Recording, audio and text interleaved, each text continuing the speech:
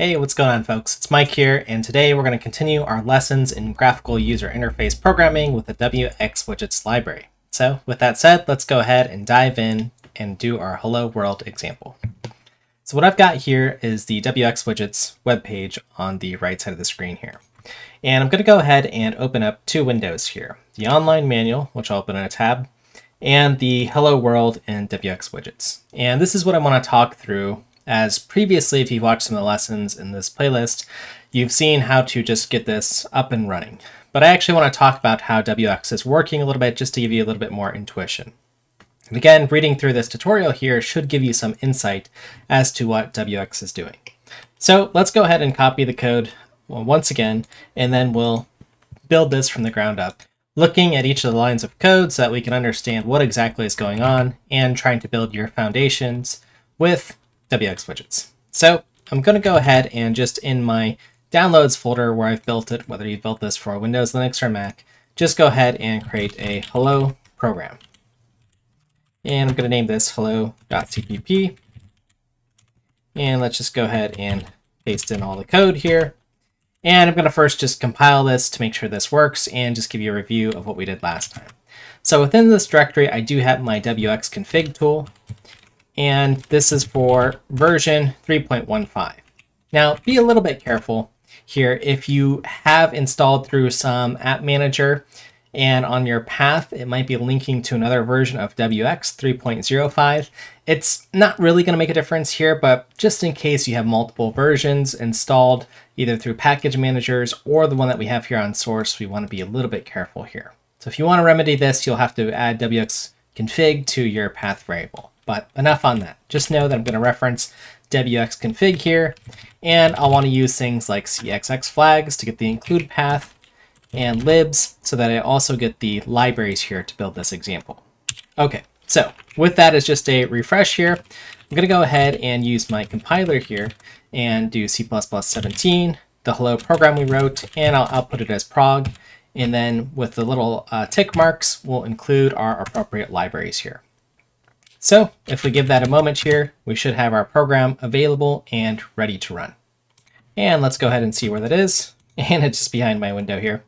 And we've got our program here. So again, it's got the hello world sort of dialog, help and about, which pops up another dialog. And finally, we can quit the application here. So it's important to play around with some of the examples here just so you know what functionality there is, and that'll give you a little bit more context with the code. So I'm going to go ahead and quit this here. So let's go ahead and open up the source code and take a look at what exactly is going on in the Hello World program. I'll make this a little bit bigger just so you can read it on the screen as you follow along. So the first thing that we have here is our includes, which of course we know we need to include the WX libraries. And WX is actually packed with many different libraries. So again, in this second tab, I'm just looking at the different documentation here. And you could go ahead and check out some of the classes here that we have available. And I'm just going to go ahead and pick on any of these, which happens to be the WX any class, which is a container for any type. These are auxiliary things. Again, WX is not just a graphical user interface library, but it's got other utilities and data types all to its own. But you'll notice that it has include and the path for, well, whatever this class is that you want to do something with here for using any.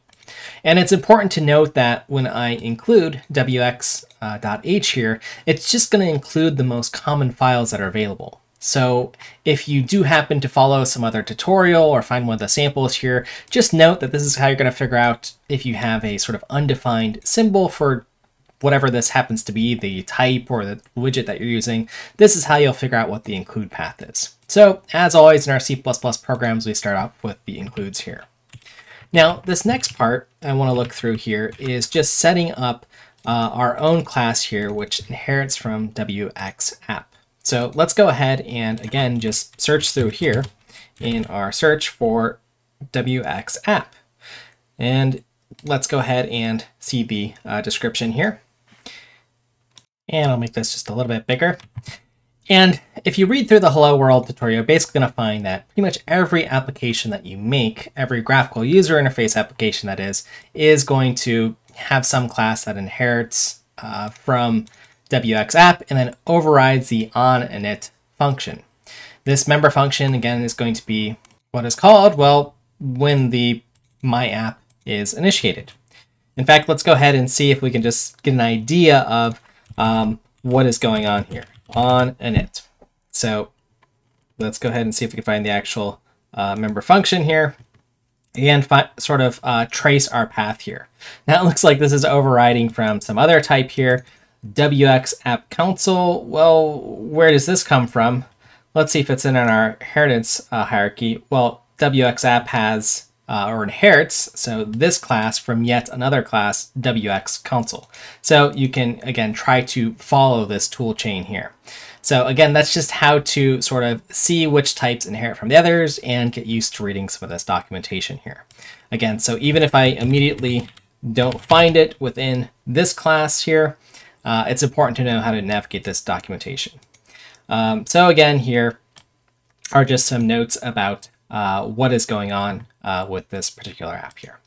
Okay, so the next part then is this other class which we're overriding, wxFrame. So let's go ahead and take a quick look at wxFrame, see if we can find it in our documentation. Again, just finding the type here. And what does this give us here?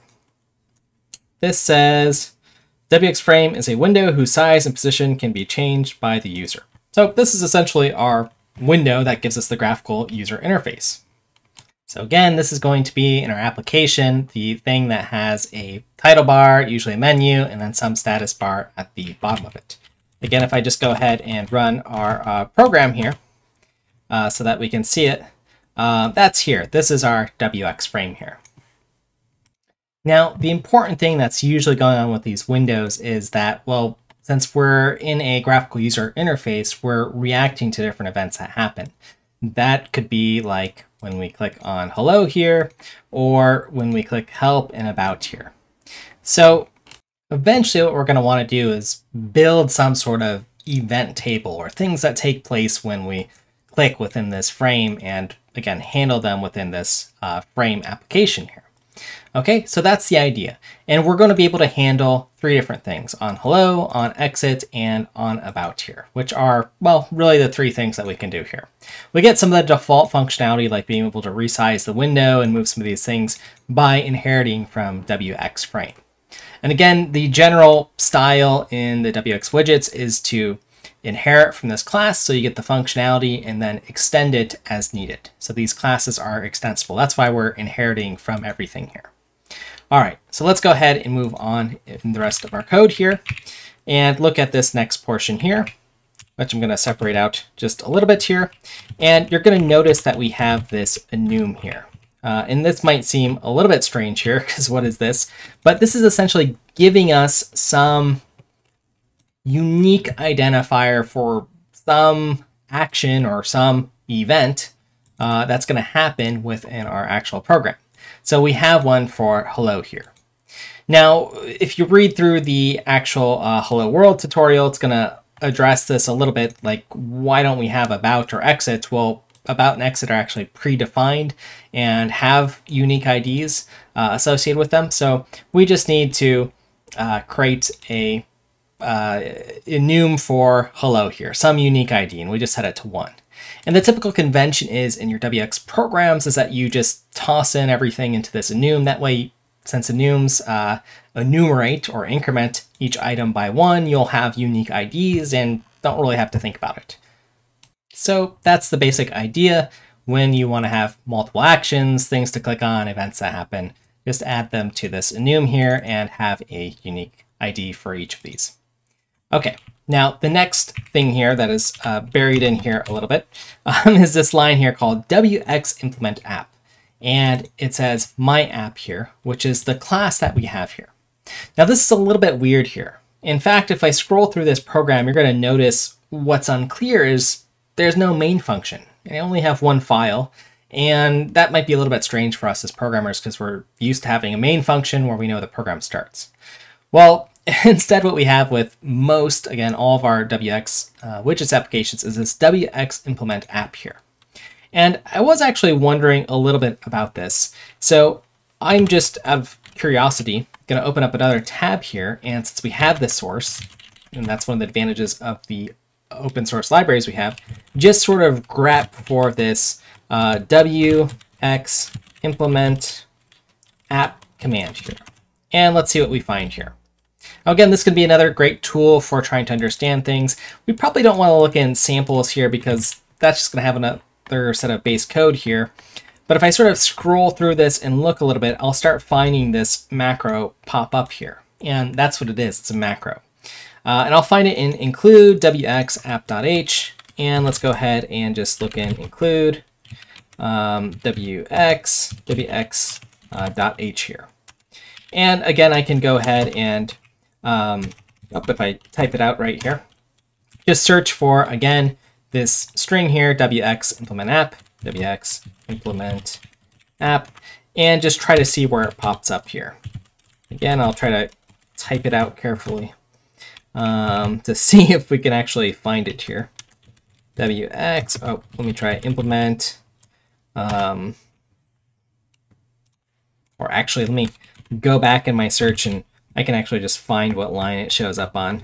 It's my search, for whatever reason, is not working here. Line 916. Oh, that's because it's in app.h, not wxh. So let's try that again, which makes sense because that's what you're using here. So you get to see how I sort of search around here. And we can find some of the instances here, again, saying that it's a macro. Probably hard to read this here, but that's just wx implement app here, our macro. And let's see if we can find any other insights here. And here looks like the actual macro, or one that's similar here, no main. So this one looks like it actually doesn't generate the main function. But this is where our main function actually comes from. Let's see if I keep searching if I can find this. It says same as implement app normally, and so on and so on. And eventually we find one here. Use this macro exactly once. The argument is the name of the wx derived class, which is the class of your application. Okay, so then we can actually see what else is being defined, and these macros are going to expand larger. Let me get rid of the highlights just so you can see wx implement app here. So this is going to give you an idea of how you can sort of dive into the internals, maybe beyond what tutorials describe, and actually see in the source code what's going on. For now, this is day maybe 1 for you in wxWidgets and you don't care. That's fine. I just want to show you that these things exist and there's no magic here.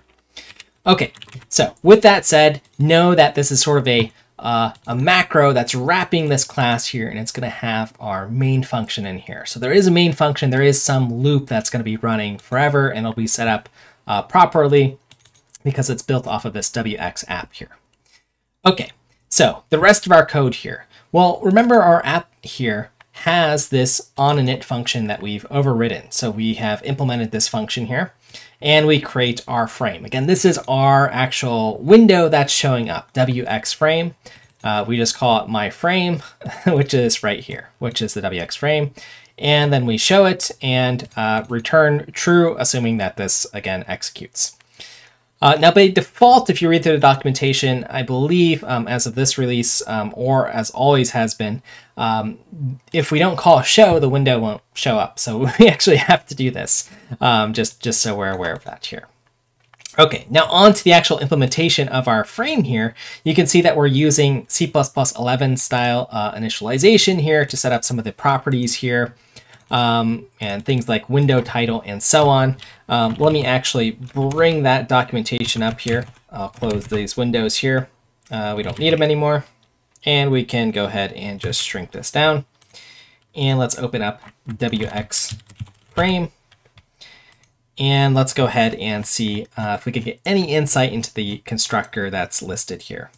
So I'm going to go ahead and scroll down here. Here's the default constructor, and we've got a few other, well, which of these takes in 3 parameters? Here it is, our parent window, the ID, and wx ID any. Well, I'm just going to do a quick Google search for you. It's just some special identifier that you use when creating your windows here. So here it is that you can have available to you. So again, this is just some sort of unused identifier. Again, remember when you're talking about hello, the ID underscore hello, where we needed some unique identifier here. This is sort of a similar idea here where you just don't have to worry about it. So you could get away with that here. Okay, so our other arguments here, again, the title, we could set other things like the default position, size, and so on. Does it have a frame, and all these other parameters in our constructor here. Okay, so that's right here, calling our frame constructor. So the next pieces of this are, again, creating our menu, appending to it some menu items here, separators, just sort of the UI things. Now, as you have a more advanced user interface, and we can get into this in future lessons, you don't always have to create things manually by creating the actual object and allocating it and so on. You can load in a resource file that sort of defines what the user interface looks like. But this is a nice example of if you're sort of dynamically creating the user interface. And again, you're just doing this in the constructor once, which is fine here. Okay, and then we have to call this bind function here.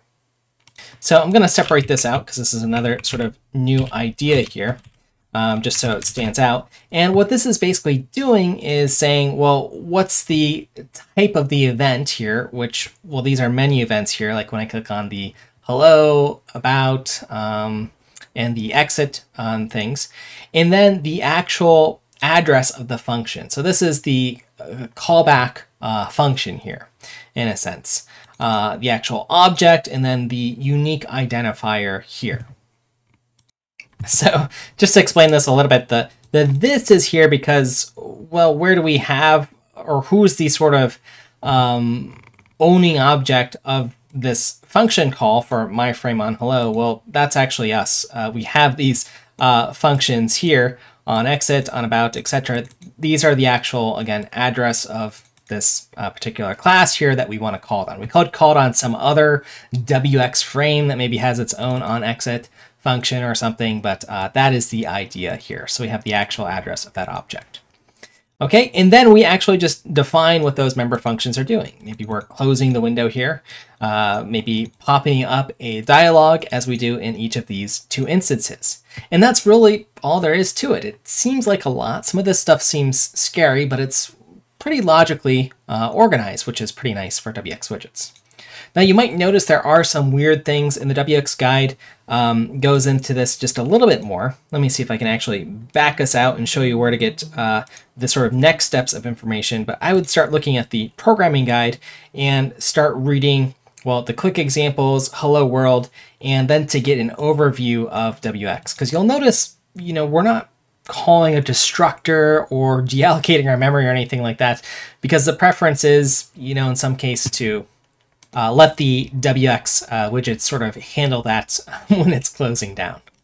So one other thing that it will draw your attention to is in the events and events handling. It talks about different things that you're going to see in the samples. We've seen this bind, which is a way for us to handle events, but there is also something where you can sort of centralize all of your events in one place, and that is with this event table here, which does this statically and at compile time.